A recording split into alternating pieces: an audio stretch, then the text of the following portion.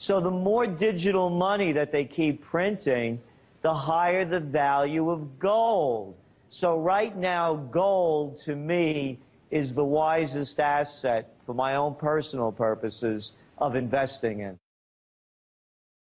Hi, this is Gerald Celente, and here are some of today's trends in the news. Gold's up, whoo, 1790. And what I was saying, if it goes over 1770, we're going in for the next hit. If it closes this week at over 1780, I believe it's the beginning of the next gold bull run, but it's looking really strong.